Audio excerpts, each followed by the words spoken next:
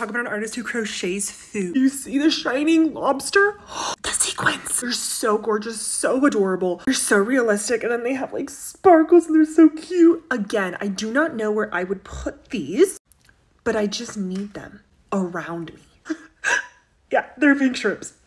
This artist is named Kate Jenkins. She has so many sardines, and I didn't know I loved sardines so much, but I do because they're so cute. They're shiny. Like, these have wigs. Again, like, I want to roll in that to eat them. I want to live among them so bad. The sparkles kill me. Kill me. The 3D of it is just...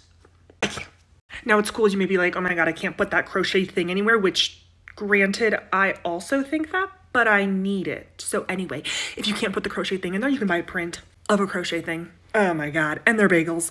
The locks. The prints are cool, but I really need a pink sparkly shrimp. You know what I mean? I just like need that in my life.